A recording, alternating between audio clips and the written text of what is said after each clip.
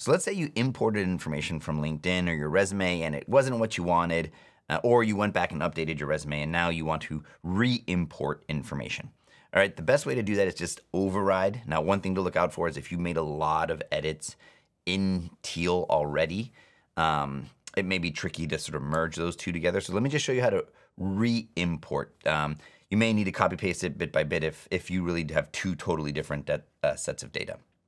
But over here in this menu, you do import resume or LinkedIn, and you can choose to append it, which will try its best to merge the two pieces of information. You're gonna get varied results. So again, you can try it, but there may be some cleanup there. In this case, we wanna talk about overwriting the data. So we're gonna click overwrite, and you can go back to your LinkedIn profile and import data. And it's gonna tell you, sure, it's gonna flush the database. So all the sort of views or the various resumes that are referencing your career history, that database, are gonna get overridden, right? So yes, completely replace. And now all that's been brought in again. All right, so that is how you can quickly re-import or override your career history with information from LinkedIn.